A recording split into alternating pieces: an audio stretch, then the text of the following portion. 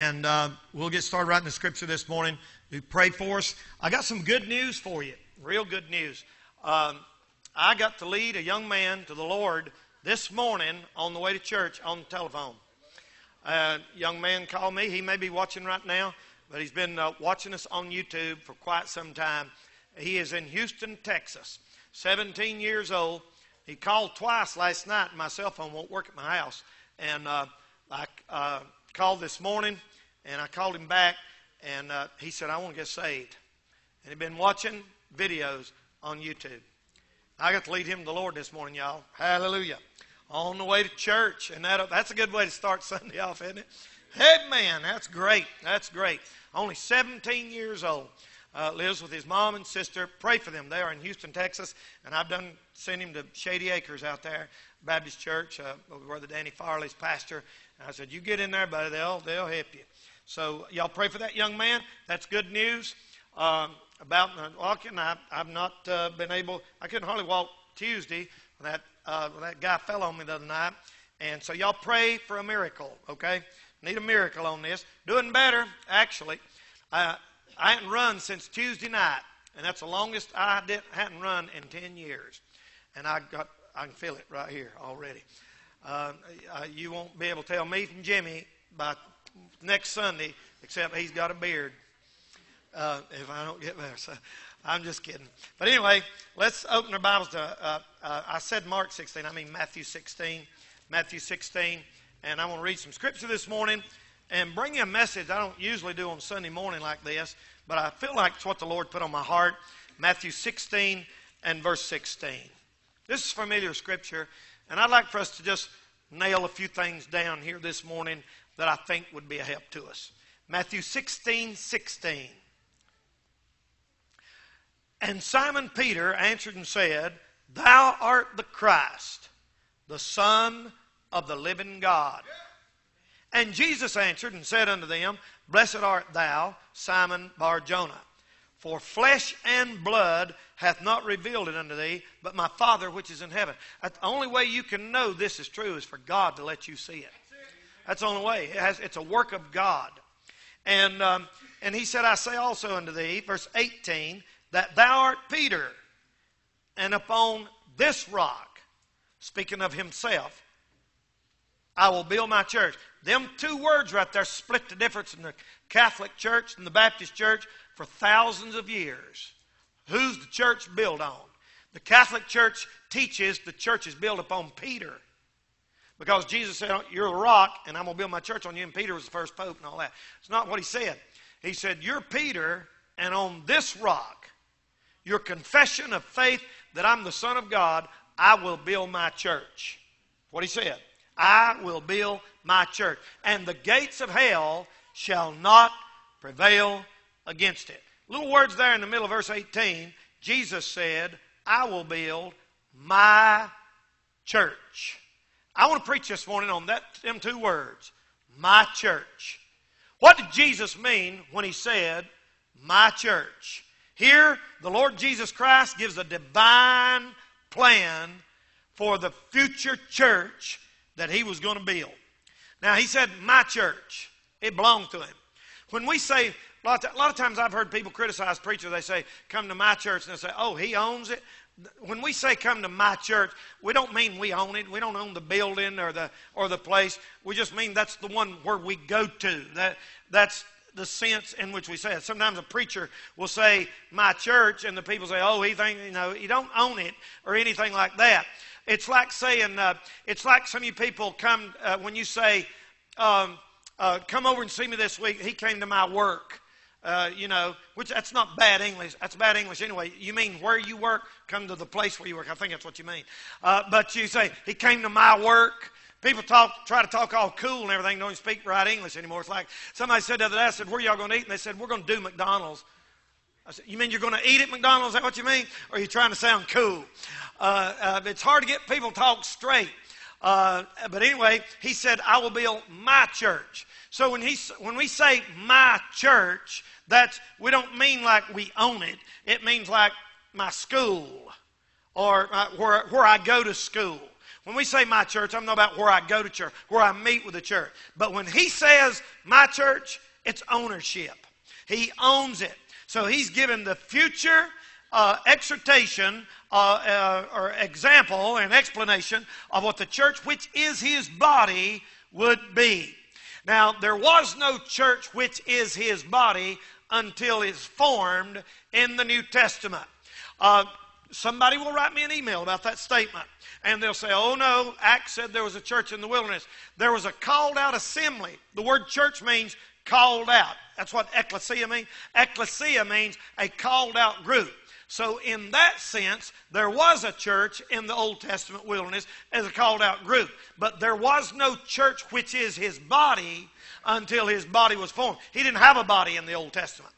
He didn't have a body until he came here and was born in Bethlehem's manger. Those disciples, when he breathed on them and said, a lot of preachers disagree on that. When he breathed on them and said, receive the Holy Ghost, they believe the church started right there.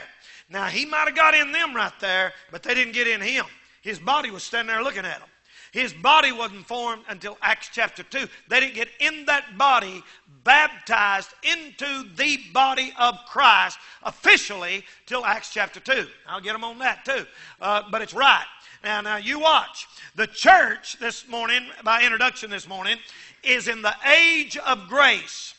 The church and the kingdom of God are two different things.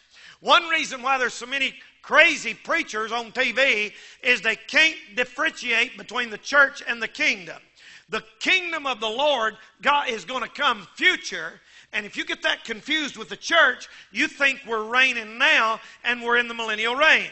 And that's caused all kinds of wars. That's caused all kinds of conflict. That's caused families to go different directions in the religious belief. They confuse church with kingdom. The kingdom of the Lord is a completely different thing than his dealings with the church. We can show you that. It's all through the Bible. The church, which is his body, and Israel are not the same. God's dealing with Israel as a nation, and God's dealing with the church. In the Old Testament, the wife of Jehovah God was Israel. And you know they had a lot of problems. But the wife of the Lord Jesus is the church. So Jesus marries the church. John the Baptist was the friend of the bridegroom. He's like the best man at the wedding. And we'll talk more about that in just a minute. The church is not Israel. When they replace Israel with the church, that's called British Israelism or replacement theology. Replacement theology means you take all them promises of God in the Old Testament and put them on the church in the New Testament. And that's all over the internet. People all over the country have gone crazy over that doctrine. And that's why you hear them saying, we're reigning now. Satan's under our feet. Whatever. Satan ain't under your feet, buddy. I heard a guy say one time, he said, Satan's bound. We're ruling with Christ right now. And the old preacher jumped up and said, if the devil's bound now, he sure do have a long chain. Because, brother, he was at my house last night, wasn't he? And wasn't he over at your house yesterday? He ain't bound now. No. The devil is as a roaring lion now, seeking whom he may devour. Now, the day's going to come when he will be bound. And the Lord going to put him on the chain gang for 1,000 years while we're on our honeymoon with our husband, the Lord Jesus Christ. And then, brother, they'll throw him in the lake of fire forever. So the church in Israel are not the same. The church in the Old Testament was a mystery, hidden. The Old Testament prophet saw over top of it. When an Old Testament prophet saw, he saw the sufferings of Christ there in Isaiah 53, and then right over top of the church in the millennium and in eternity. So it was hidden and given to the Apostle Paul in Ephesians chapter 3, verses 5 through 9. The Old Testament prophet saw over top of the church. The church is the theme of the Pauline epistles. That means Paul, the apostle of the Gentiles, wrote the epistles to the church. So when he said, my church,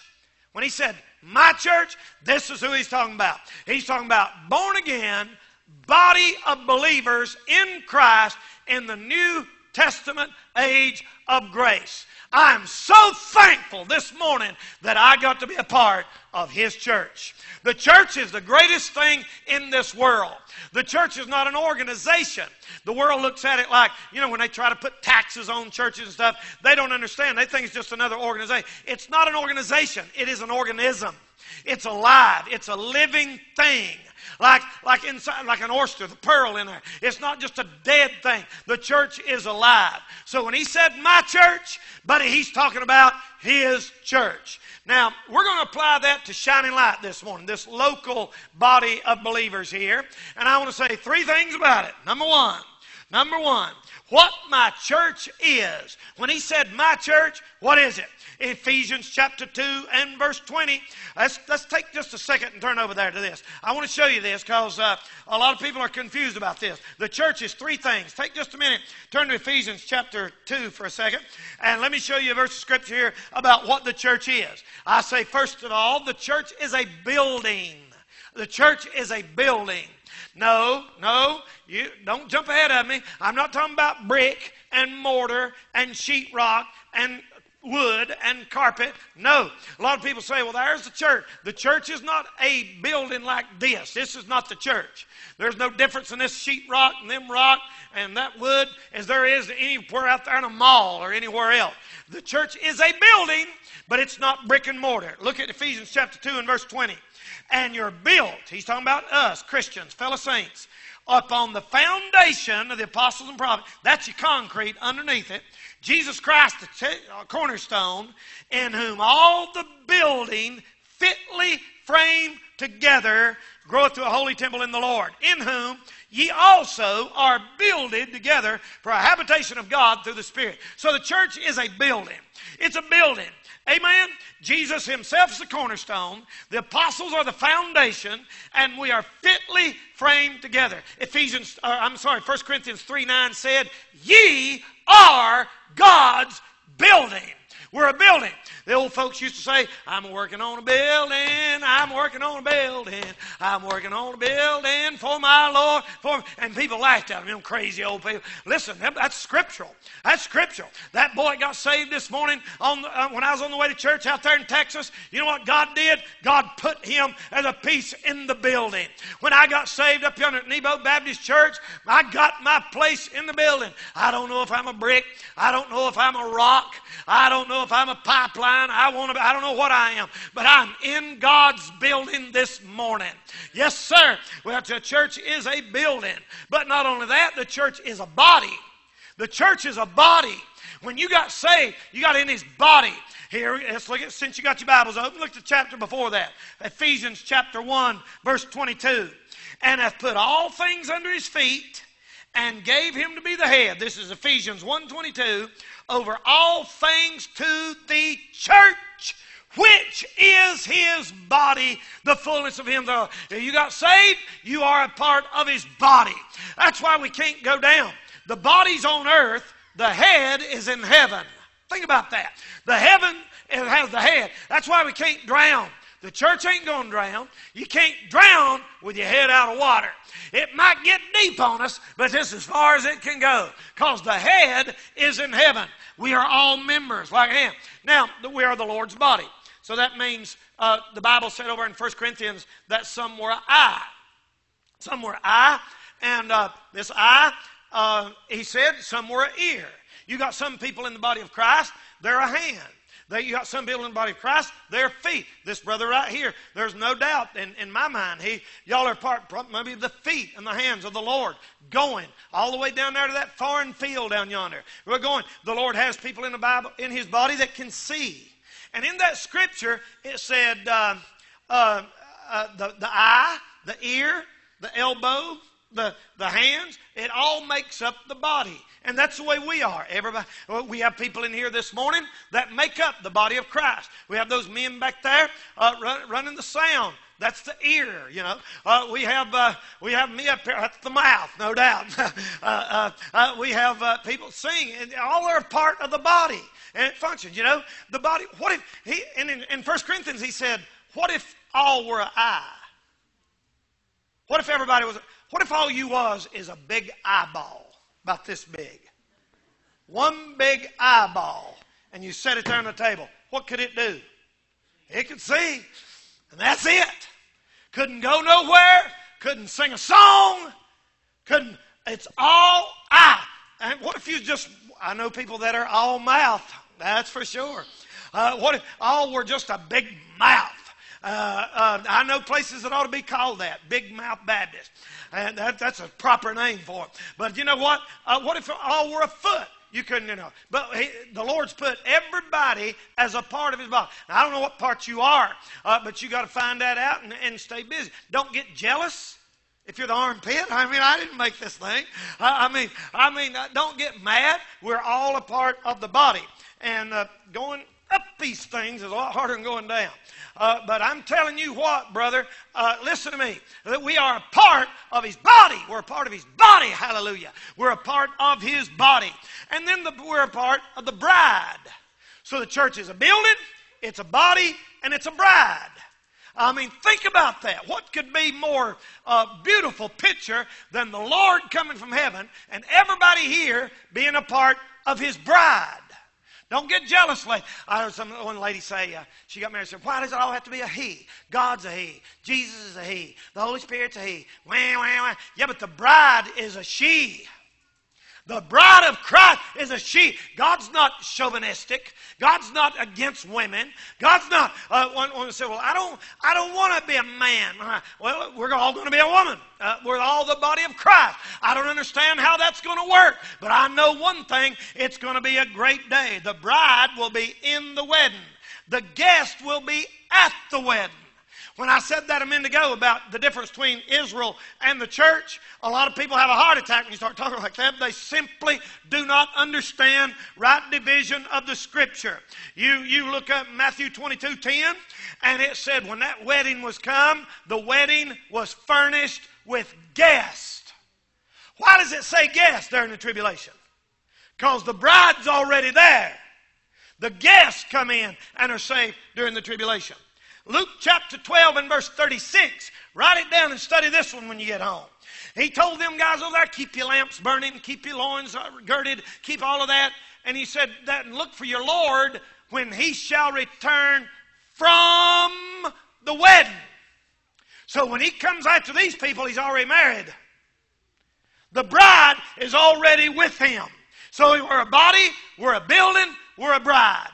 Number two, let's talk about this for a minute.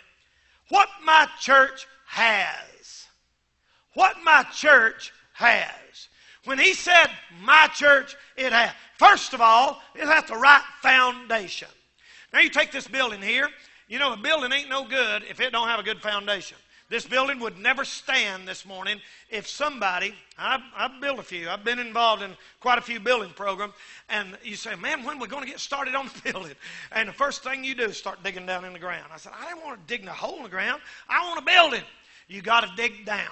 And boy, them concrete trucks in there, I used to get sick watching thousands of dollars of concrete go down in the hole, in the mud. And they said, you got to have it. You got to have it. And that concrete goes down, that's your foundation. And the church this morning has the right foundation.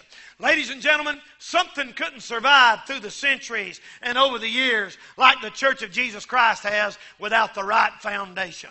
He is the foundation. Christ, the solid rock I stand. All other ground is sinking sand. We're all told about that story over there where that man built his house on the rock, and when the rain come, it couldn't fall, and the other guy built his house on the sand.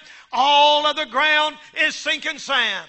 I told that young man out in Texas this morning, I said, listen, buddy, you accept what Jesus Christ did for you on the cross as your payment for your sin. That's all you can do. That's it. There's nothing else. Everything else is sinking sand. I got to thinking, if I had to die today, and I told him this, if I had to die today, and the Lord, it don't work like this, but if it did, I said, and the Lord said, Danny, why should I let you in heaven? You know what I'd say? I wouldn't say, I wear a tie, I go to church every Sunday. That ain't got nothing to do with it. You know, I preach every, that's got nothing to do with it. You know what I'd say? I am trusting what Jesus Christ did for me on the cross 2,000 years ago. And he'd say, that's it. Come on in. That's the foundation, y'all. That's it. That's it. All of the ground is sinking sand. Muhammad is sinking sand. Buddha is sinking sand. Jesus said, I am the way, not a way, the truth, not a truth, the life. Nobody comes to the Father but by me. Ain't you glad this morning we got the right foundation? It'll stand, buddy. This thing will stand. Then we got the right formation. The Holy Spirit, in Acts chapter 2. They said, did you know 1 Corinthians 12? We'll get letters about this too. But every Christian is baptized by the Holy Spirit into the body of Christ. There is no such thing as a saved person that don't have the Holy Spirit. They're 1 in 3 and 3 in 1. And as the old country preacher said, you either got all 3 of them or you ain't got none. And that means this. You can't separate them 3. When the Lord comes in your life and heart, God the Father, God the Son, God the Holy Spirit, they're all together. The Holy Spirit, according to 1 Corinthians chapter 12 and verse 13, baptizes you into the body of Christ. Now you got to understand, you're filled with the Spirit many, many times. We're constantly to pray, Lord, fill me over and over and over again. But you don't get the Holy Spirit later after. The Holy Spirit's what puts you into the body of Christ. We have the right formation. Number 3, we have the right fellowship. We have the right fellowship. We fellowship with each other. We're a family. We're a family. When I first got saved, I started going to revivals everywhere and camp meetings everywhere. And them old preachers, they'd get up and they'd say, brother, and every other word they said was brother. And at first I thought, are these people his brothers? I didn't know what he's talking about. And then I heard that song, I'm glad I'm a part of the family of God. And we're all, you may notice, we say brother and sister around here. You know that song? And I thought, everybody who's saved is my sister, girls. And everybody who's saved is my brother who's a man or a boy. And I thought, we are a big family. We have the right fellowship. And then we have the right financial system. Tithes and offering. That's always been. God's never went up. He don't have to vote on the interest rate. He never goes up. He never goes down. You know how, you're talking about politics a while ago. You know how you know the right political view is the right scriptural view. And if it's scripturally right, it's politically right, it's domestically right, it's religious right, it's right on everything. And God's always said a flat rate, 10%. If you make $5, it's 50 cents. If you make $50, it's $5. If you make $100, it's $10. And that way everybody pays the same percentage-wise. It ain't like, well, you make more money, so you give more. You don't punish somebody because they make more money. I mean, or let somebody off the hook because it won't work. You can't do that. God's a flat rate for everybody. Ladies and gentlemen, that's the right financial system. Now, if you get that through your head right, the Lord will bless you financially. But you're like that little boy. They said a little boy one time, he said he had $1. He had 10 dimes. And he said, Daddy said, now, son, one of them dimes is the Lord. And he said, okay. And he said, I'll give one to the Lord Sunday. And he's walking down the street, and he's playing with that money and everything. And he dropped one that went down in the sewer drain. He said, there went the Lord's dime. That was the Lord's, the one he lost. Ain't that right? Now, look up here now. I'll tell you when it's time to pray. Some of you like that. First time, well, I had that bill to pay. There went the Lord's dime. You better not take it off like that. But we have the right financial system. This is ridiculous. I'm going to figure out maybe some way of doing this a little bit better. But anyway, we have the right financial system. And then we have the right future. We have the right future. Did you know the church has the right future? We got a future, people. Listen, years ago I sat down and I thought, how can I use my time the best? I only got one life. What's the absolute best I can invest my life in? And I'm doing it. I used to play music. I had a band when I first got saved. And we played, and I thought, I could be a Christian musician. I thought, anybody can do that. I thought, I could do anybody. I want to do something that only I can do. And I got it. The best thing I can do with my life is load up everybody I can and get them on the buses and get them to church and get them to the Lord, because we got a future and a half, let me tell you. Nothing. The best thing could happen for us today be the Lord comes. I had a man the other day, he hadn't seen this guy in a long time. And he hadn't seen this guy in a long time. He said, how you doing, brother? He said, well, how's your wife? He said, she's in heaven. And he said, oh, I'm sorry. He thought, well, that don't sound right. Am I sorry she's in heaven? I'm on her in hell. And then he said, oh, I'm glad. Well, that sounds like I'm glad she died. And he said, and the right answer is, we're not going to stay down here. We're all leaving here one day. We got a future, hallelujah. We got a future. They said one time this Christian was arguing with this atheist. And this atheist was, arguing, saying death ends it all. We talked to a woman down here on the bus route the other day. We knocked on the door, and she stuck her head out the screen window upstairs and said, what do you want? I said, we're here from the church. We run a bus right through here and everything. She said, we don't believe in God. I said, well, will you come to church? Let your kids come. She said, yeah, the kids can go if they want to. I said, why don't you believe in God? She said, we don't believe in anybody we can't see. And I didn't want to get into a big argument, standing out in the yard, and it was 25 degrees that day. And I said, well, listen, I'm going to leave you one of these. And I left him some literature and prayed. And I thought, you know what? An atheist said one time, he said, I believe that death ends it all.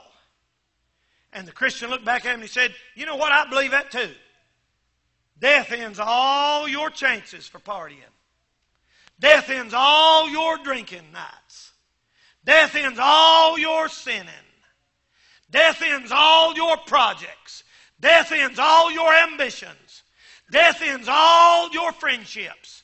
Death ends all your fun. Death ends all your enjoyment. Death does end it all. But if you're a Christian, death ends all of our tears. Death ends all of our heartaches. Death ends all of our burdens. Death ends all of our sicknesses, people. Never going to be sick again.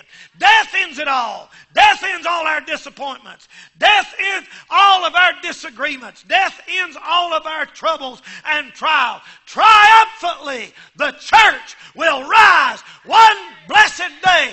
Hallelujah. We got the right future. Then we say, thirdly, this morning, I'll be through. What my church needs. What my church needs. Now, these few of these things, I'm going to give you, this is what we need in our local church, the church. The church, number one, needs inspiration. The church needs inspiration, no doubt about it. You know how we get inspired? By the Word of God. By the Word of God. I'd drive 100 miles to go hear real Bible preaching that inspires me. I really would. And I've seen people do it. We got people that drive an hour here one way every Sunday. You know why? Somebody said a church alive is worth the drive. And I've had people tell me, we got people here today that do drive a long distance. Well, they say, you know what? I'd rather drive 50 miles and get filled than drive 5 miles and get fooled. Churches are changing today big time.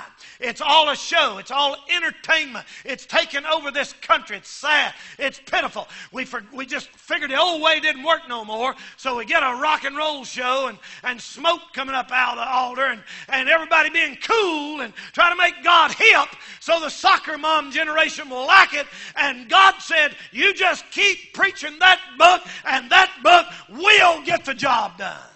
It'll get the job done. There ain't nothing wrong with that book right there. There ain't nothing wrong with preaching it. And I mean preaching it. Amen? I wouldn't go to a church where you didn't hear a good sermon on hell once in a while. They're not preaching the Bible. You don't identify a crook by what he preaches. Don't ever forget this. You don't identify a crook by what he preaches. You identify him by what he won't preach. What he leaves out. Anybody can have a slick tongue talk about inspiration. It's from the book. It's the sing. We're inspired by the singing. Now, the Bible said we're supposed to have singing in our hearts to the Lord. Do you know the New Testament don't even mention musical instruments? Now, they're not wrong. Don't get me wrong. Church of Christ believes that because it's not in the New Testament. But it's not against them. But it just said singing and making melody in your heart to the Lord. That means a real group of Christians can get together and don't have a piano, a guitar, and just start singing, brethren, we have met to worship. Start harmonizing in there, and God get in there, and it'd be just as good as anything. Listen, if you have to have a lot of electricity and a lot of lights and a lot of synthesizers and everything else to make your work, something wrong with your worship, buddy. Amen. You can have church at home. One of the best services I've ever been in my life was at my house one night. Y'all remember that? Lord have mercy, that's awful. I mean, we had people down in the floor praying, crying, people out in the yard shouting, running around, hollering, and it just started as a birthday party. And it got better and better and better and better and better. Hallelujah, man, we had the awfulest time ever was. That's the right inspiration. What do you think they do on a mission field? They don't have no lights and PA systems and big sound system like we've got. And they still got the right worship. I'll tell you something else the church needs is elimination. We need to eliminate some things. Where do you get that? Hebrews chapter 11, 12. Lay aside every weight and the sin which does so easily beset us. Somebody wrote me an email the other day. I mean, our video, that one that guy made on They Sold Their Soul for Hip Hop, has been viewed by almost 400,000 people now. And I'm telling you, it's unbelievable. I don't even know how to put nothing on the internet. And they write stuff in there, and one lady said, well, it's all about grace already. You shouldn't talk about sin. You shouldn't talk. I don't know where she's been going to church or what Bible she's reading or what. Listen, people. According to the book, let's lay aside every weight and the sin which does so easily beset us.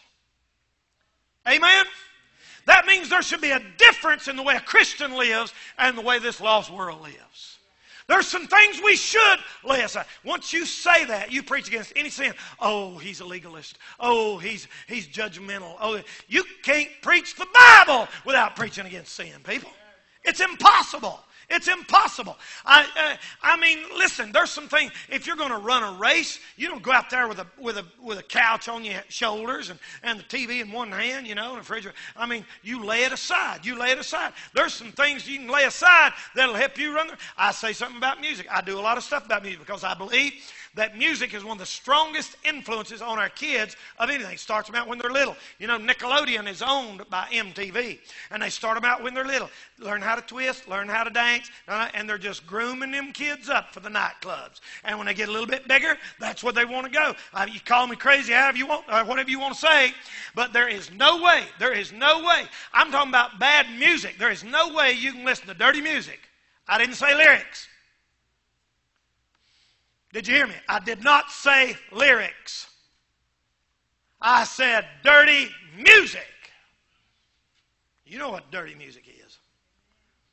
Don't get quiet on. You know what dirty music is. It can say Jesus all the way through it, but if the music's dirty, it still ain't right. And I have never known one person since I've been saved who listened to dirty music that ever won a soul while they was doing it. Never. Not one. I've never known one person that would win somebody the Lord as a habit listening to dirty music. Never. I've never seen one person who listens to dirty music read the Bible faithfully.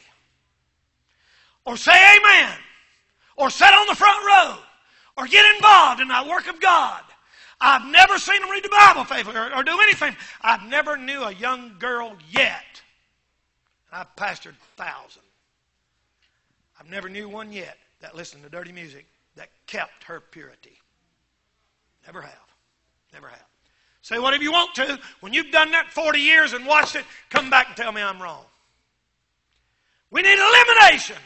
Lay aside every weight. You got that dirty junk at home, that pornography on your phone, those dirty pictures. Get rid of it. Eliminate it. Eliminate. It can't help you. It can't help you. There's no way that can be good for you. It don't help your marriage.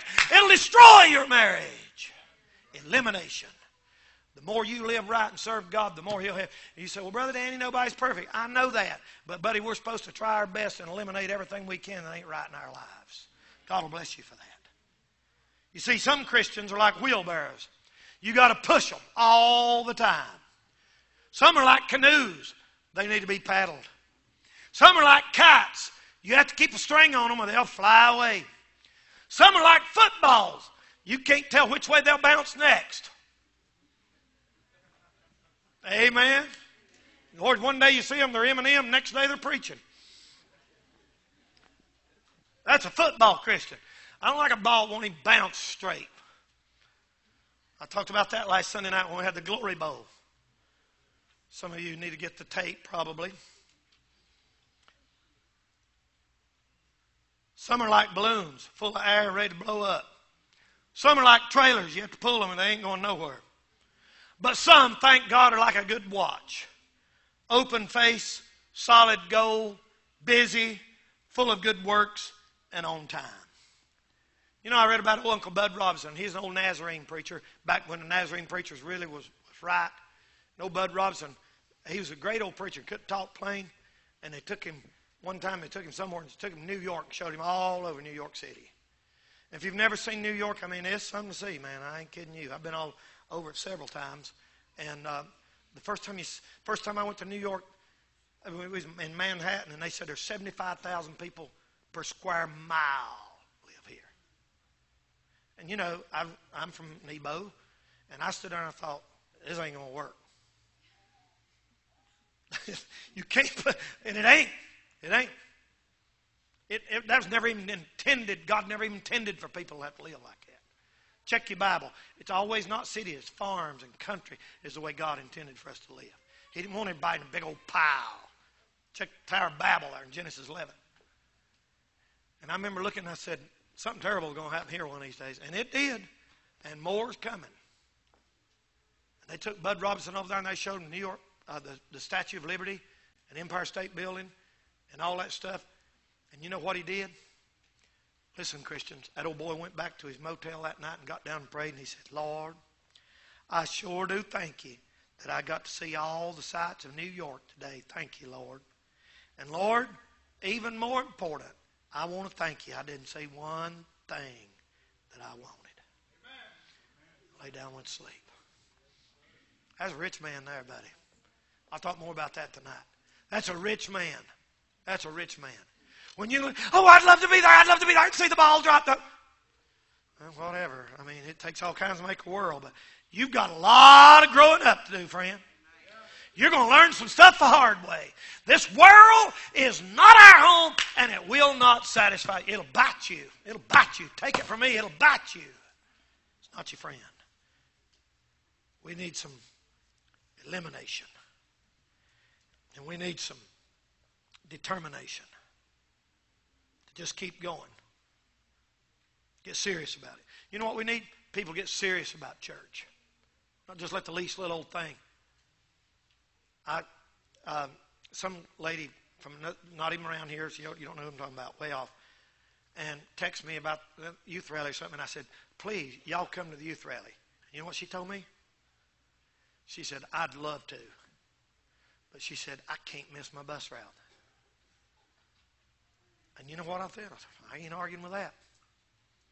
She said, I'd love to come up there that weekend, but I cannot miss my bus route. I guarantee you one thing, God's going to bless that bus route. Man, we had him come in here this morning. Anthony, did you get your shoes cleaned up? That boy there, he looks all right from the feet up. His shoes was orange this morning from the mud. And this is brand new carpet, buddy. I'm going to look. Okay, you're all right. He was back there wiping them off. Listen, that's holy mud, buddy. You know, most Christians wouldn't do that. They got dragging out a bunch of little kids and had 29 on that bus. I'm going to tell you something, people. When the Lord's up there in heaven, he looks at that like, I know people say, I'm not picking up anybody. It's raining. They're getting mud in my car. Maybe we ought to pray the Lord give you an old sorry, beat-up car. That it's not too good to put somebody in. We had 6 or 7 hours this morning, didn't we? 7. And I'm talking about people. Listen, this ain't going to matter one of these days. What's going to matter is what we've done for the Lord. We need some determination. By the grace of God, I want to be determined to stick in here and see this thing all the way to the end. Because Jesus said, that's my church. And the gates of hell won't prevail against it. Let's stand by our heads for prayer. Every head bowed and every eye closed. Every head bowed and every eye closed. Come and get us a song this morning. I wonder today